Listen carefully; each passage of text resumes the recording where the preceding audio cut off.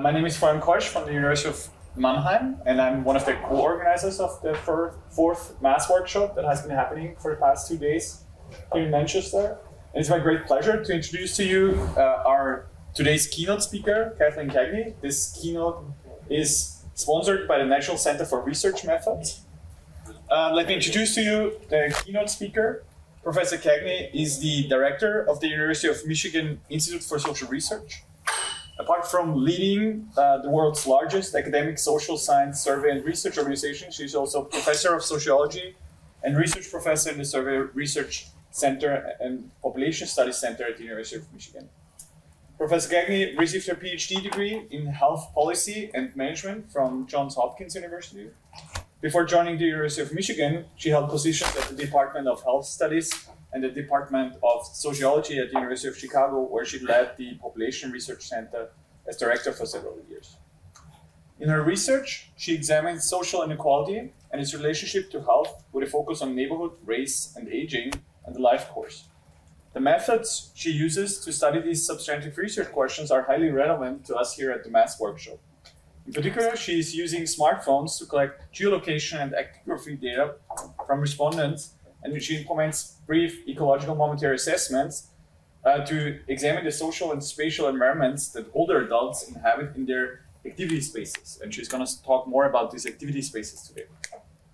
Recently, she has done research funded by NSF and NIA to study everyday life experiences of older adults in both urban areas, such as New York City and Chicago, and rural areas, the Great Smoky Mountains. And she'll tell us more about this exciting research in her keynote. Kate, we're very happy to have you here, and we're very much looking forward to your keynote. Thank you, Florian. Thank you so much. Thank you for organizing this meeting along with Alex and Bella and Peter and Jan. I'm really having such a good time at this meeting. And I know that's not the point, and I'm supposed to be here to talk about research, but I have really enjoyed the lively exchanges and the kinds of questions that people are asking. And I also really like the notion that you're sharing what works and also what doesn't work. And I think that's so important in our social science, in our engagement, in our collaborations, to think about sort of low walls pursuits to the way we do this work, particularly work that's really emerging right now. And I actually will close our conversation today by sharing with you an initiative we have with the University of Chicago and Duke University to actually gather people together with tastes just like your own. So with that teaser, I will begin and talk about some of the work that we're doing jointly. And I want to introduce to all of you, although you may have met him, Liang Kai. Liang, raise your hand. You're going to he'll be presenting later in the day some of our joint work, but has really been essential to all of what I'm presenting today. And so I am thankful both for his collaboration and for his willingness to join us at this meeting.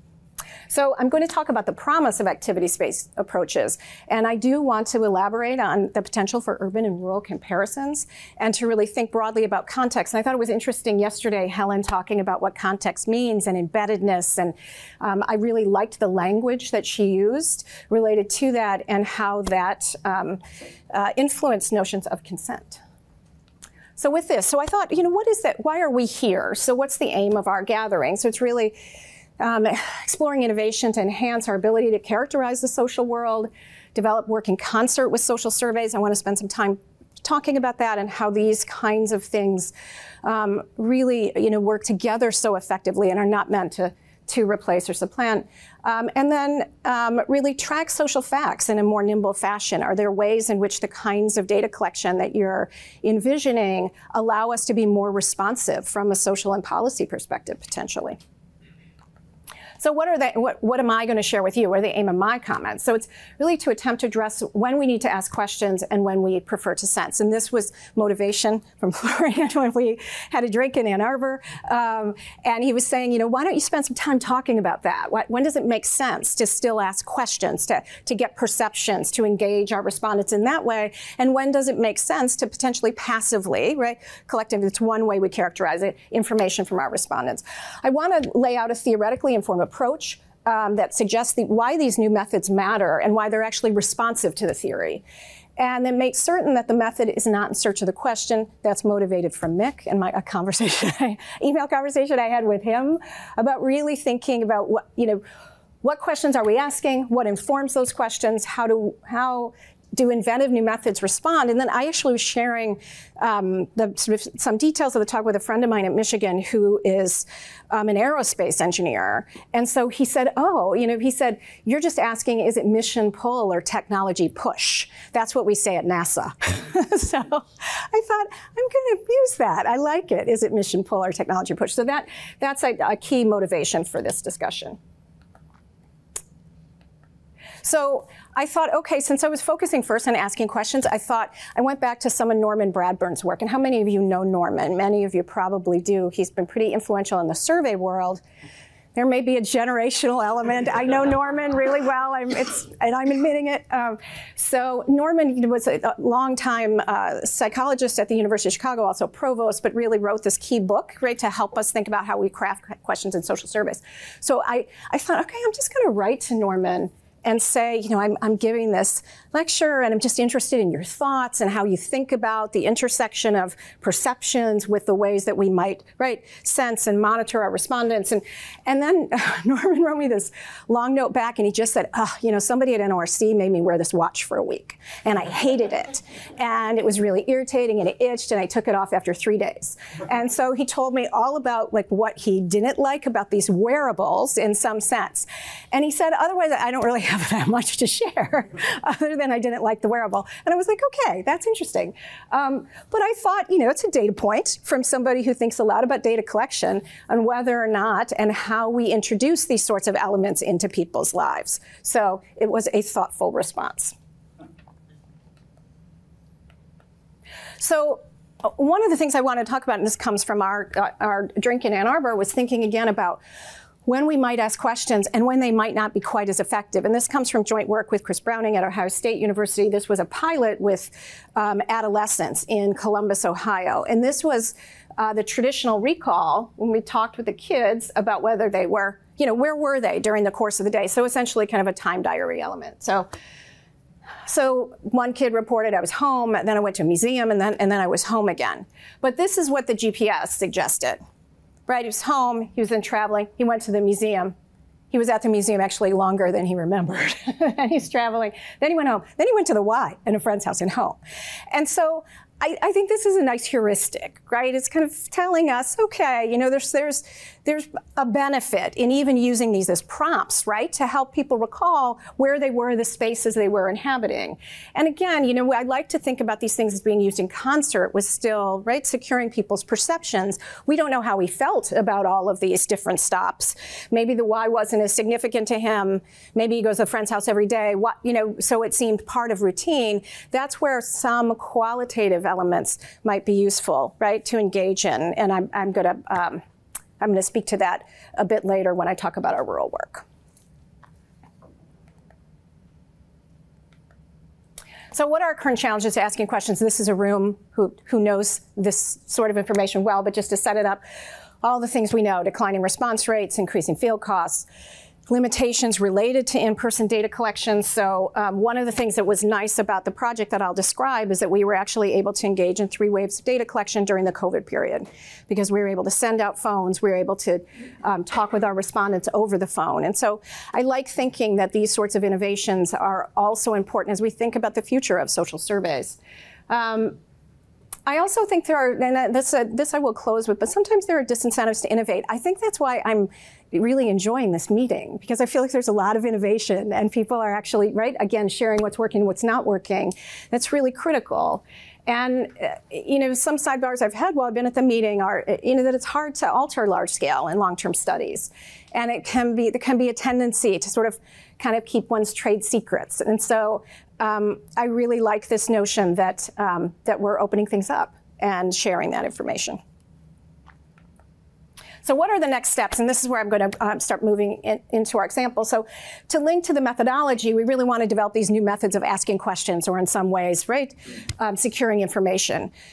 what are the ways we can capture space and time more accurately, allow for remote data collection? So I'm going to focus on activity-based GPS methods and ecological momentary assessment. So many of you, I know we've even talked about in the meeting, are familiar with EMA. Much of the motivation theoretically comes from the work at Csikszentmihalyi, who was at actually the University of Chicago when he developed these methods, but sort of that critical feature of getting information in the moment rather than retrospective assessments. And again, many of you in the room know these methods well, but it's always important for me to remember that these in-the-moment assessments are critical for things like, I don't know, hospital stays, right? Where people don't want to recall it. Measures like pain, where it's much more effective and potentially more accurate to get that in the moment rather than a retrospective assessment. So, and I'll motivate other reasons why we found EMA appealing in this context. But I want to spend a lot of time substantively, and I know that isn't sort of the general focus of this meeting, but substance has come up a lot in many of the presentations, and we really want, again, the theory to be, what is the pull here, right? And that scaffolding and the suggestion of the theory that we really attempt new methods. And I'm going to do that through focusing on these urban-rural comparisons. Okay, so I'm walking in the activity space example. All right, I know I asked about Norman Bradburn, and there wasn't a lot of acknowledgement, but who knows who this is? Anybody? Well, I know, well, I guess, yeah. It's Jane Jacobs. That I'm so happy about. So Jane wrote Death and Life of Great American Cities. Anybody? Chance? Yes, great. I know Leon gets too. So why I bring her here, Jane Jacobs is the person, she was an architecture critic actually, but she was the main organizer who sort of saved the West Village in New York City and really pushed against the kind of physical infrastructure that was being imposed on the city at the time, the superhighways and the like. She really pointed out that street activity was essential to an engaged urban existence. And she pointed out that, right, having commercial space on the ground floor and residential space on top floors meant that, right, we had this animated arrangement so that all through the course of the day there would be activity. What does that activity mean? It means that people are happier, they're less lonely, they feel safer. Those are the kinds of things that she hypothesized in her work. It ends up that work has been very important to sociologists because she really had great insights about what brought social cohesion and informal social control. She has this notion of eyes on the street. Is that familiar to anyone? Have you kind of heard this idea of eyes on the street? And what she depicts in the book are older adults who would kind of peer out of the second floor of their walk-up and kind of watch the street. And they would acknowledge if somebody looked like, right, they were up to no good. That was her language in the book. This was written in '64 or something, so you have to cut her a little slack. But it's this interesting idea of people also at all stages of life. Of course, I'm very interested in aging, having this kind of role in community and a role in which they're building a cohesive space. So you'll see how we've synthesized and brought in Jane's work into our theorizing. So my example is going to be a sociological approach to understanding the impact of place. And really saying, people in across place in real time, but there are limitations to that characterization. So we really want to get at this kind of idea of a circumference of turf, what's the exposure space that people engage in and really understand the microenvironment. And so asking, can new methods provide insight into what it is, how it's perceived, how it matters for health? And actually, James and I were talking about this earlier, right before I began, about whether lives constrict as we age. And so that was one of the fundamental questions of this project, although we don't have a very long time period to watch individuals age. But it's kind of something we believe, right, that our circumference of turf shrinks. But actually there aren't data, we have not been able to find data that actually underscore that point. And so that was one of the other things we wanted to delve into as well.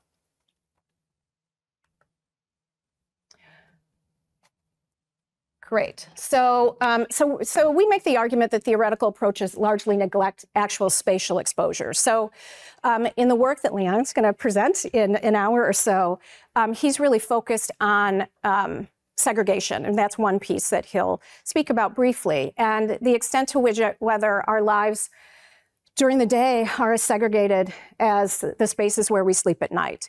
And so much of neighborhood-based research has been contingent on residential location as the key driver for what we are exposed to all through the course of a day. But if one thinks about one's own day, right, there are lots of different kinds of spaces that one inhabits. But we have not allowed that influence to be incorporated into the way we try to understand outcomes like health status. So our aim is to integrate social disorganization theory with the social ecological approach. I kind of foreshadowed that in my picture of Jane Jacobs, and then want to incorporate that into thinking about activity space. And again, you know, our population is older, really want to emphasize age and aging. And, you know, another notion too, our neighborhood's more important as people get older. And I don't know, do you think neighborhoods are more important as people get older? Yeah, I mean, again, that's something we kind of believe, but it would be interesting to see. And I have some data that does suggest that. Okay, so I'm going to show you just a heuristic and a set of 3 slides.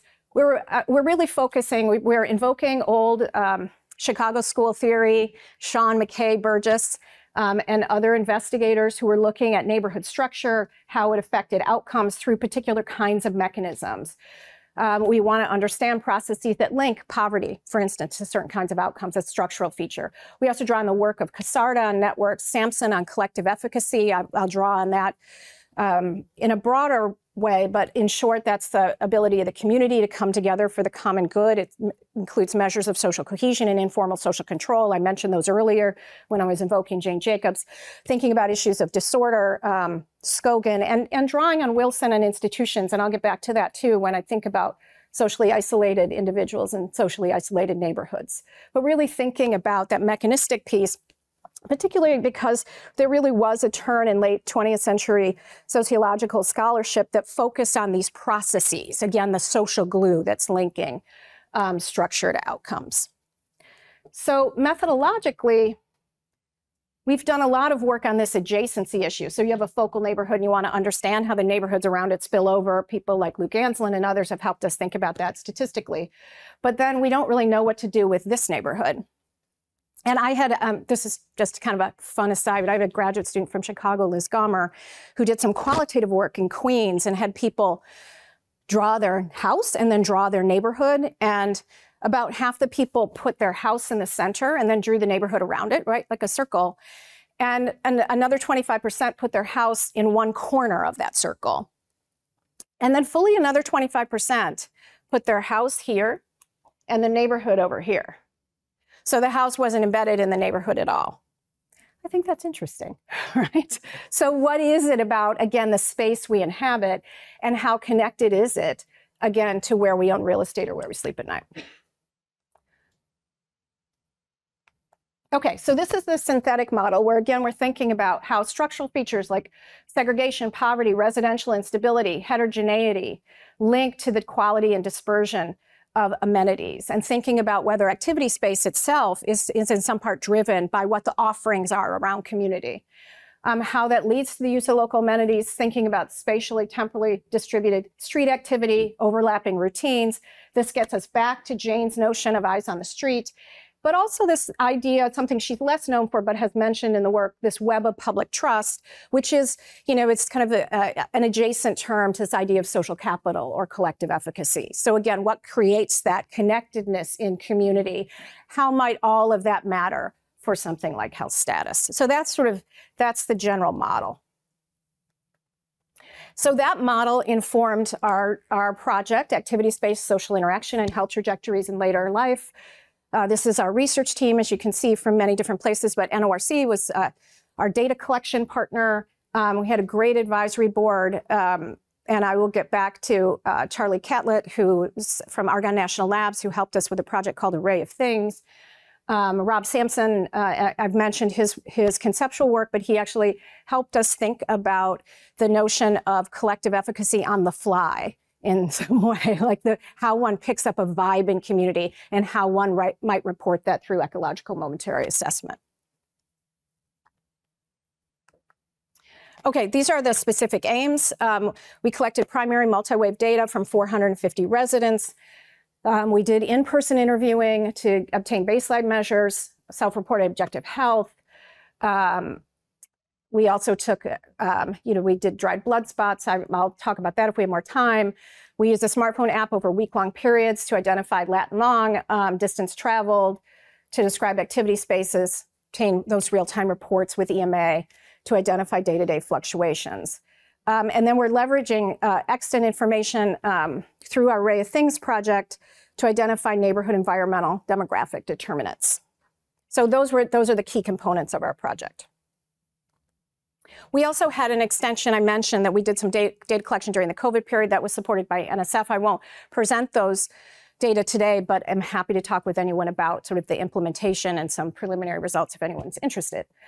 So this is sort of the structure of our project. So we're thinking about these overlapping spaces of one's activity space and the neighborhood. These were the items in our in-person questionnaire: neighborhood context, household, social network, our network roster. This reminds me of Yannick's work from yesterday, right? There you are, thinking about, right, how we sort of assess social networks and the embeddedness we get actually from the EMA itself. So I was thinking about your work. But we sort of have these pieces coming together where we the biomeasures, health questions, social environment, behavioral, and in these three waves. So I know many of you have spent time in Chicago because you mentioned it to me. And I think I mentioned this to many of you, but I just moved to Michigan about 1.5 years ago, but it was for 20 years at the University of Chicago. That's one reason we study Chicago. We can have a different conversation about whether Chicago is the most overstudied city in the world. And my colleague, Mario Small, now at Columbia, has actually written a paper about that. People need to stop studying Chicago, was really what he meant to say. And just, one of the things like these generalized social processes, again, social disorganization theory came from the study of Chicago neighborhoods. Many people have adhered to that, right? That the kind of disintegration of community in some ways comes from, right? That either dilapidated conditions, other kinds of matter that are structural in neighborhoods. But, I agree that some enhancement, and that's one thing we hope we're doing, is necessary. And also it's probably one reason why I'm very interested in taking some of these concepts and methods to rural areas, which I will get to in a moment. But these are our 10 neighborhoods. I hope you can kind of see them dispersed throughout the city. We call them Americatag, probably known to many in this room, was the one who really helped us design this project, where we chose our neighborhoods a priori and then pulled sample within them because we needed variation by race and by class. And for those of you not familiar with the city of Chicago, it is quite segregated by race and class, and it also turns out age. And so those were things we had to be attentive to when we were thinking about the structure of our sample. I wanted to show you what our EMA, we had many, many screens of the EMA. I think yesterday at lunch I was explaining this to some of our colleagues here that, it was very hard to design this. And this was we're doing this 2016, 2017, some years ago, the initial stages at least, and trying to figure out, how we develop the pathways. Are people inside or outside? Are they with others? Are they alone? We try to follow the model of Chicxulub High by asking, where are you? Who are you with? What are you doing? Those are kind of key tenets of, the ecological momentary assessment approach. We wanted symptoms of stress, mood, perceived safety, and then social and physical characteristics as people walk through. And this is the thing I alluded to earlier. We wanted this idea, can you kind of tell me about the cohesion in a community just by walking through it?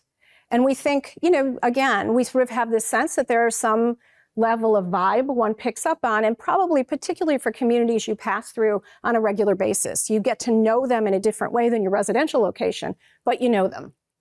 But we also wanted to turn to some kinds of questions, people smiling, nodding, and saying hello. We have a few things that pick up on what might be generative in communities, which might be more pro-social. Again, I think some of the some of the kind of social disorganization frame, by virtue of its name, right, leads people to look at what are decrements in community rather than enhancements. And so we wanted to think about ways to round out those measures. It also reminds me some of, Norman's key work, where he was actually looking at many aspects of what is positive of affect. And so in some sense, we're looking at what's positive of affect at the community level. So I should say, too, we pinged people 5 times a day. We had 2-hour windows. Probably for our group, 5 was too many. I might say we collected data, as I said earlier, over a week-long period. And I'll just share, too, that about 70% of our respondents agreed to participate in the EMA.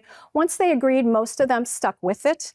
We did a quick, so for the folks in this room might be interested in this, we did a quick experiment. Should we pay them by EMA or pay them at threshold? If you do 3, you get $35, or we'll pay you 5 in EMA. And at least in our relatively small sample, it was a wash. It didn't seem like either one. So I was like, of course, it's going to be pay them by EMA. I don't know what that reveals about me, but I was like, yes, like every small amount of money I would get, I would be enthusiastic about. But yeah, it seemed like the threshold worked too. It was just kind of interesting to learn. I don't go into these data in detail, but this is a slide crafted by Erin York-Cornwell at Cornell, one of our collaborators, and this just shows you. Where we were picking up EMAs in the city throughout the course of the week. And one of the things I'd like to think about is just the where we see sort of concentration and where we see dispersion. Some of these neighborhoods, this is a Latino neighborhood, African-American neighborhood up here, but we sort of, it's revealing in a way that I'll show you in a moment when I share some GPS data on sort of, where people move. And I think it's nice to look at. Yeah, so I like Erin's slide. Okay, and this actually comes from, so this is back on Yannick's work. This comes from actually the network ties that came from the face-to-face interview, but these are from the EMA. And whether people are with someone else, at home, away from home, and then we have it by race group. Again, that was sort of propulsive in our study, and then by educational attainment. And I guess the one I really want to draw your attention to is this one, when you're with somebody else at home. And the educational gradient, this is less than high school, some college, and then this is white, African American, and Hispanic. So we're really seeing some interesting. This is these are predicted probabilities. So a model that's incorporating other demographic characteristics. But it was striking to us, and also, in thinking about all network ties primarily rely on face-to-face interaction. This is pre-pandemic, but also a very similar gradient. So these are our 10 neighborhoods. And so for those of you who aren't familiar, I'm just going to quickly orient on a couple. This is Westridge, which is primarily white and middle upper income. And this is Englewood, which is primarily lower income, mostly African American. And again, what you'll note here is, again, sort of the concentration. These squares, this is the home community area where the respondents are from, where that sample was pulled. And one of the things I just think is striking about this, so for those of you who might be familiar with this section of the United States, these folks are kind of, they're in the north of the city and they're going up into Wisconsin. What we see here, we see it in East Side, but we also see it in Englewood, going south, right, into Indiana, going into the southern suburbs. And so there is still this kind of idea that these lives are not intersecting in ways that one might anticipate in a city that's actually relatively racially diverse, although, as I noted, segregated by race and by income.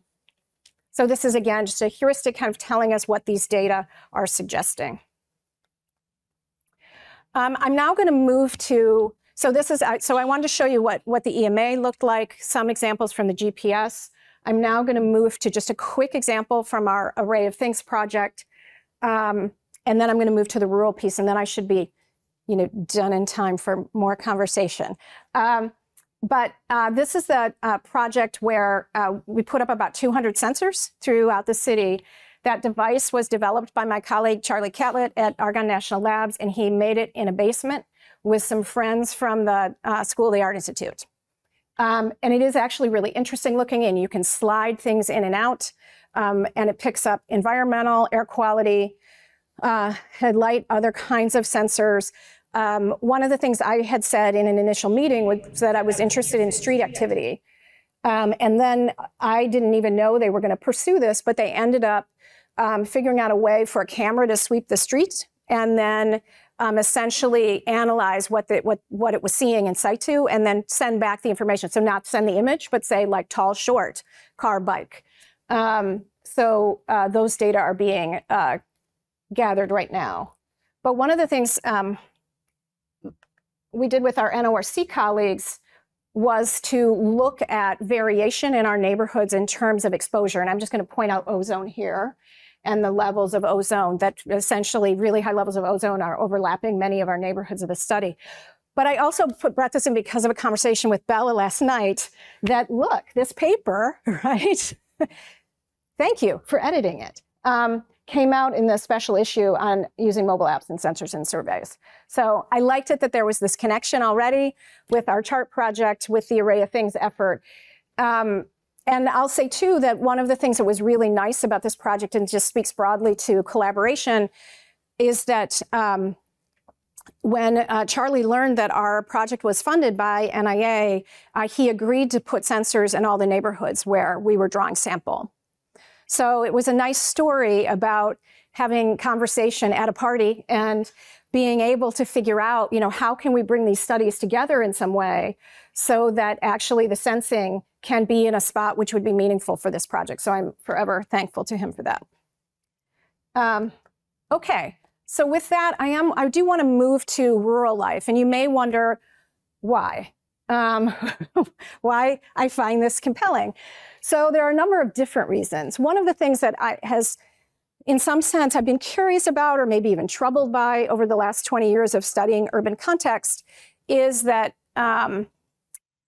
much of the theory that comes from social disorganization theory, I'm not so convinced is about density. I'm not so convinced it's about urban life. When we start to kind of narrate ideas of social cohesion, informal social control, social and physical disorder, I can come up with comparative measures in a rural context. And that's something I've been wanting to do for some time, and I'm going to be engaging in that through the study I'll describe in a moment. I'll also, and I feel like I should come clean on this, I also grew up on a farm. I have two brothers who are full-time farmers in Michigan between Kalamazoo and Battle Creek. And so it's probably, also influenced by my early years of thinking through what these kinds of concepts might mean. Okay, so with that, back on social networks, wanting to think about how concepts of networks and social capital broadly, and I think of collective efficacy as an adjacent kind of term that captures that, have they been employed in rural areas? And you can see there's not a lot of work, but more around environmental policy, reminding me about Ari's work earlier today. How do people react to things like wind farms and other kinds of interventions in rural space? So there's been some work there. Some discussion of differences in networks and isolation between rural and urban areas. Not as much about how they compare. Dan Lichter at Cornell University has really sort of led some of this work in thinking about rural space and rural life, but really limited survey work. Actually, Jim House and I, with colleagues, submitted a grant to NSF last week to try to collect data in rural areas of the United States and be more, purposeful about collecting data in many other rural communities. Because as we know from our large-scale surveys, even with some oversampling, very few cases to do anything that's comparative. So yeah, a little work on social capital, but again, too much of it, I think, it relies on things like Hillbilly Elegy. I don't know if anyone has read that, but I think that's not sort of the potentially sort of social science relevance in the way we'd like to think about it, and we need more work. Okay, so this is the new study focused on rural context, funded by NIA. It's with Bill Copeland at Vermont and Joe Hotz at Duke. I'm going to mention other work with Joe in a moment. We will collect measures of mental, physical, and behavioral health And our new objective is really this idea of despair. And I'm going to say more about that in a moment. And this idea of deaths to despair. And thinking what's predictive of substance abuse and other dimensions of health. And I'll tell you why this is a particular opportunity. We're also really interested in the gig economy. This notion has actually sort of been ever present in rural communities for many, many years. The idea that people are working many jobs and working informally, we want to try to track that. That Joe is leading this effort, but using some EMA-like approaches to, over 6 months periods, trying to capture seasonality in work, for instance. So continuing to ping people to ask them what they're doing, how much they're making, if they're adhered to the labor market. And then what we want to also, of course, incorporate measures from other studies. So this is our location in North Carolina. So it's near Asheville.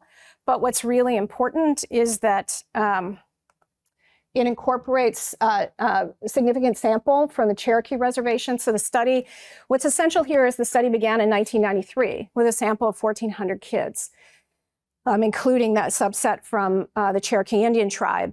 And what's interesting is that now these kids are about at health age, so they're like early 40s and their 50s now, somewhere kind of in that range. And so we think that gives us a really interesting moment to think about this deaths to despair notion. So I don't know if any of you are familiar with this book. Anybody read it? Ann Case and Angus Deaton. And it's really focused on this idea of why are middle-aged white men in the United States in rural areas right now not doing as well as the generation before them, dying at earlier ages, much higher rates of suicidality and depressive symptomatology. And so it's really trying to understand, trying to unpack what that's about. So there's been a lot of discussion about this, about whether this is a group that feels left behind socially and politically, a lot of discussion about this in the intersection of the notion of, I guess, embracing, if you will, Trump and other kinds of political manifestations that speak to a certain form of isolation. So those are some kinds of questions that are embedded in this idea of deaths to despair. But as you can see, this Appalachian deaths to despair overdose are quite high. The blue bars are in Appalachia, so certainly higher in terms of overdose. And this is for the GSMS participants. As I said, they're about 1,400. Now they're kind of out here in their 40s. But you can kind of see this uptick, right, in use of non-heroin opioids. So one of the reasons we're anchoring on despair, so these are measures, again, since they were around 9 and 11 years old, and these are the kinds of measures that one could say conceptually tap this idea of despair: hopelessness, feeling unloved, worthless, self-pity, worries and helplessness. This line is any despair, loneliness, and this pretty, at least visually, looks like an important uptick over the life course, where in other sorts of data, as I understand these data, I'm just embedding in this project, one might see an uptick around here, right? But then a leveling off. So we want to try to unpack that. This is our data overview. So these are data that are already collected. One of the things I'm hoping is that someone might be interested in these data, or our project extension. Now, as I said, this has been a project that was focused on adolescence and midlife for many periods. Now we've talked NIA into including it in its suite of studies. But we have over 12,000 assessments. It's community representative, very low attrition. We have the same interviewers since the beginning of the project in large part. So they've kept people connected, also have DNA. And this is what we will do: a structured interview, health risks. We're very interested in cognitive assessments, interested in your group's reaction. We're trying to think about whether we'll use things like keystrokes from the EMAs to tell us something about delay and whether that's an early signal of cognitive impairment. We're also thinking of using things like, the eye trackers, and whether or not those could be used in some way to suggest preferences. my colleague Seth Sanders is actually exploring this, where he was using this in an experiment to see whether when you ask somebody, this question always seems a little uncomfortable, but I will share it. But when you ask somebody to look at a list of family members and then to say, who do you think will take care of you if you get sick? And then seeing how long somebody lingers on a name. Because they might want to not say which sibling, right? Which neighbor, which kid, but they might reveal it in that way. So Seth has been leading that work. But we also want to continue with all of the other kinds of measures, along with trying to do GPS tracking and neighborhood surveys of collective efficacy. So what we're trying to do is use the methods that I described in the chart study and see if they work in rural context. So how do we do that? So we engaged in this work over the period of the pandemic, and we used a small sample, 162, from a related study that Rick Hoyle ran called Research on Adaptive Interests, Skills, and Environments. So in day 1 to 7, we had them complete brief surveys via EMA in morning, afternoon, and evening. And then they participated in an end of study survey. And this was our very low level of compensation. And we focused on accuracy, validity. But again, we were trying to draw on the sociological concepts and methods we had motivated from the earlier project. So I'm sorry about the font size here, but I'm just going to tell you 2 things about why I'm sharing this. These are summary statistics for the GPS quality metrics. One of the things I want you to notice, so both for the time gap and the distance gap, very confident that it worked well in both rural and non-rural areas. And I'm happy to share this later for those of you who are in the back of the room. One of the things that I just wanted to quickly share is that we pushed out an app in this case. We didn't give people a phone. And things worked much better with iOS than Android. So I felt like that was something in this group in particular you might appreciate knowing. This is the other one that I want to show you. This is for a paper we have under review. This is comparison between EMA reported location, GPS derived location. And I'll just quickly say here, we are trying to kind of alter, what do we consider at home? And at lunch yesterday, we were having this conversation about what it means to be home. And it turns out it's taken us months. Leon, would you say that's dramatic? But I think it's actually true, to try to understand what we think home is. And one of the things that's hard for us, of course, in the urban context, we have latitude and longitude, but we don't, right?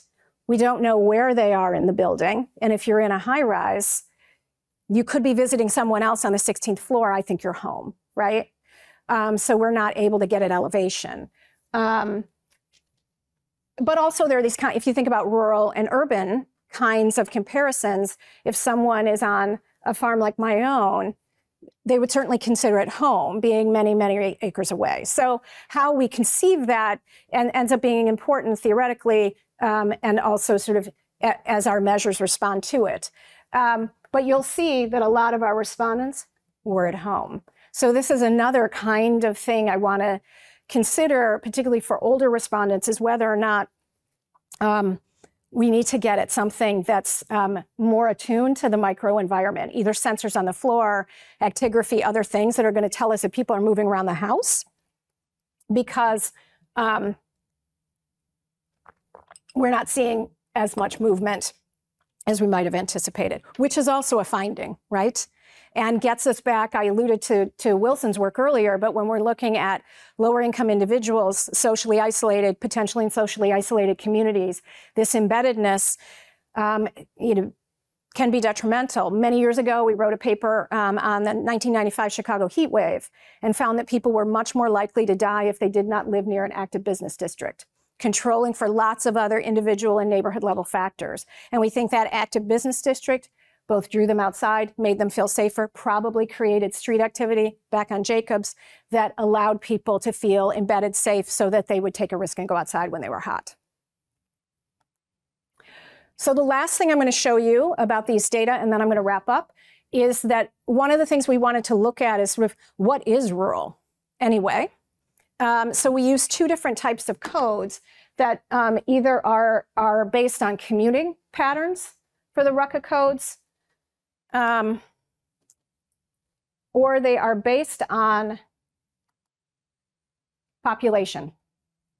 So trying to get at what is metro, non-metro.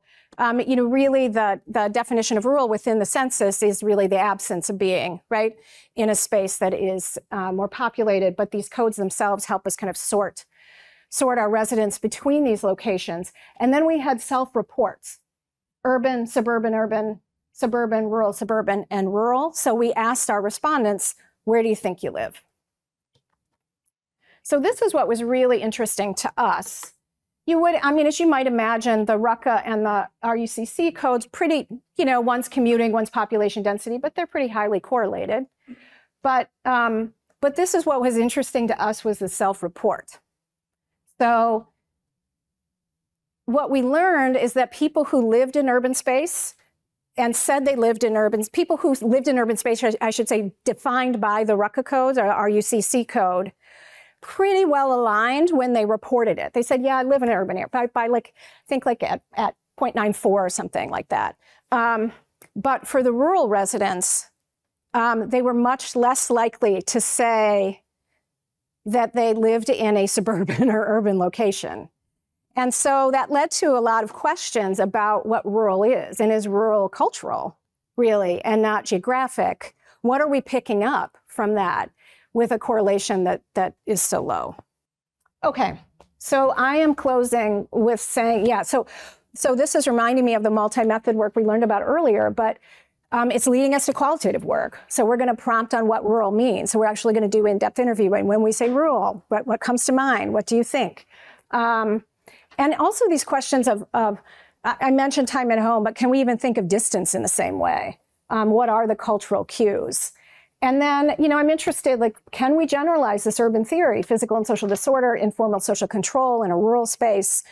When I think about, tractors up on blocks or barns that aren't painted, and the kinds of things that would be said about the neighbors, there are ways in which I think we could come up with effective metrics.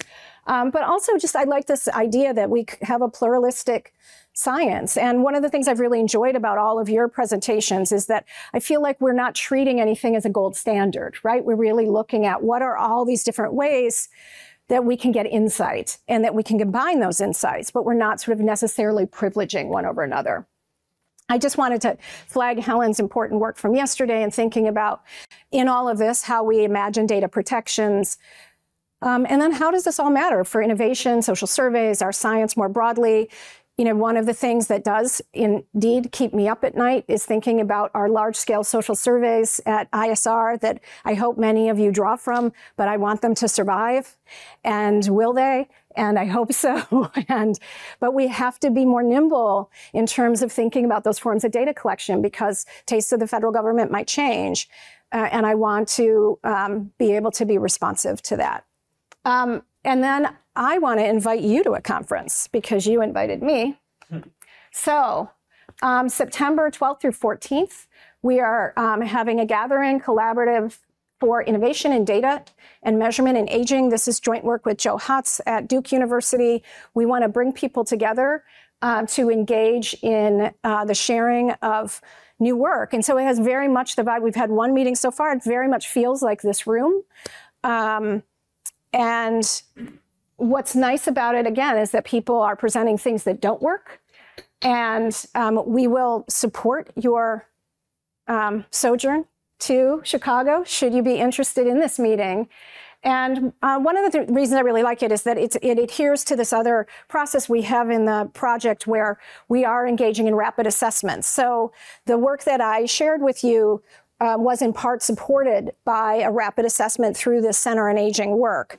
And what that means is that we made the claim that we would do these quick turnarounds. We would try something, we would say, well, activity-based work in rural areas. We did the work, we wrote it up, and then we want to share it broadly. So the work that I mentioned Seth Sanders is doing with the eye tracking, that's also supported by this effort. But we would welcome lots of innovative kinds of papers. And so, yeah, please take a photo of this or send me a note and I will make sure you get the link. And so with that, I'll close and we can have a conversation.